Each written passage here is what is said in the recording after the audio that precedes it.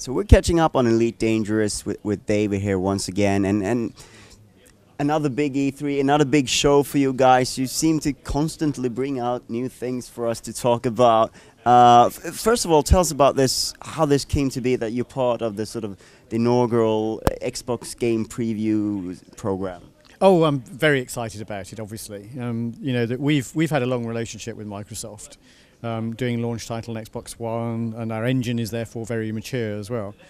And doing something like this seemed, I mean, it's an amazing opportunity to do it, and also it's quite a change for the console to have early access on console like this, which is it's great and it's brilliant. It's brilliant to be the first people on it. We've had lots of firsts, of course, with Elite, but it's great to be in to have another one. And I'm also really excited to be bringing Elite to the console, full 1080p, not dumbed down, absolutely the full game. All of the updates we've already seen on PC are in there, including Wings, including Power Play, so very, very rich. And you know, just if we just forget about the fact that it's interesting to sort of be able to give the early access experience on console, just the fact that a lot of players can now download a free trial to see what this is about, you know, get in there early, see what the game is about. It's also open up an avenue to a lot of new players, I would imagine. Absolutely, that's right. Well, that's happening right now because it went live straight at the show, which is always, you know, it's a fingers crossed moment, but it's great to do that. Yeah. Have you seen any, I mean, of course, we're a little bit disconnected from the rest of the world here at E3, doing everything in meeting rooms and that sort of thing, right. but have you been hearing reports of like how it's been received and what's that like? Well, I've seen what's on social media and forums, and it's been really positive. You know, people are really enjoying it, so I'm excited to get back. And it's funny, when you're at E3, you actually miss a lot of what's happening at E3. It's actually, some people back home probably seeing more than we do. It's much easier to keep track of things. You know, we got journalists back home who are actually covering the show. I'm just here doing interviews and stuff. You know, so I have no idea what's going on at E3. But you know, one of the things. How do you envision this sort of? Because you know, the game obviously on PC, you've sort of said, yeah, it's, you know, we are confident this is a full release. We're going to update it and so on and so forth. But where do you draw the line on console? What kind of things is it that you're looking for to sort of for that eventual exit out of game preview? Well, firstly, we're going to be updating it on console as well. But I think the key thing here is, I mean, when we spoke before, we have continued to update it since, and people hopefully see that. They see new things coming to the game, and so I think what we're doing is it's a different approach to games, and which I love. So that we've had a lot of players playing more than 1,000 hours in the game, and those people are they're seeing new content, which normally you can't do after that long. And I remember thinking, wow, Skyrim, 100 hours of content is amazing. But you know, to be able to hit 1,000 hours and people still wanting to play is brilliant. And that is, of course, the same across any platform that you will move on to eventually. If we go away from the Xbox version and talk about the broader scale, the broader game, what kind of things are you working on right now for it?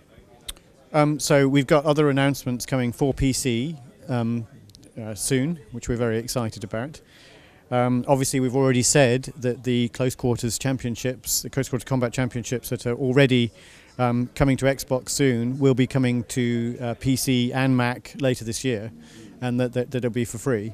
You know, I think that's very exciting as well. I think that, you know, the reason we're doing that on Xbox first is actually it's a better fit to the people who are playing it. You know, the play style, the sitting back in the sitting room rather than at a desk. But also, I love. I mean, our audio team have done such a good job. It sounds so wonderful. But to me, I think it's a bit of a shame that an awful lot of the time it's being played on headphones or speakers that are this tall on a desk, whereas it sounds so rich with a subwoofer and decent hi-fi. You're much likely to have that connected to an Xbox because it's much more likely to be in the sitting room. Certainly, and and or maybe you have some great headphones on that really can take advantage of those things as well. I you know it's an interesting thing, and I gotta say, like, how's the team transformed with the development of this game? Are you still sort of building up the team? It feels like the work is even more now than when you sort of started. So the team is bigger than ever, which is great. So it's more than 100 people working on the game, and that's why we're seeing so much. This is why things like the Xbox coming on board, the Mac coming on board is good, because the bigger the game gets, the more we can put in the game, if you know what I mean. You know, it's like a snowball. It's a really positive, virtuous circle that means we can put more and more in the game. I mean, Power Play was our biggest update yet. You know, so much in there. And there's actually so much in there, even if you took the Power Play bit away of all the other things, the things we did for mining, things we did for missions, the 3 new ships. You know, there's a lot in there that brings a lot of richness to the game, and it's free. So, what's the approach there? I mean, I suppose part of it is sort of iterating on everything that's already in there, and then the other part is sort of adding new stuff. Sort of, is that how you try to balance it between sort of new stuff and sort of iterating on what's already there? Yes, we're trying to make it we want this to be the best game it possibly can be. And so we're listening to people commenting on the game, you know, especially when they comment constructively, understanding where, you know what I mean, understanding, you know, what would spoil it, for what would make it better for people, and looking at the different ways people are playing the game and seeing if we've got coverage for those. You know, that's why we put a lot of sort of love in for mining, for example, on Power Play. But also for the people who feel they've seen everything in the game, hopefully Power Play brings another layer of richness that they can participate with. With Power Play, it actually rather a new player didn't play it. This is why you've got to wait till rank 2 before you can even pledge to a power. Because what I don't want is people to be faced with too much complexity, and also to make sure that you have some understanding of what the power is about. Because actually in some ways they can make the game harder unless you stay within the area of a power. Or if you want to go out fighting for the power, then it's fun. Do you see what I mean? But you don't want to. I don't want people to do that if that's not what they want to buy into, if you know what I mean.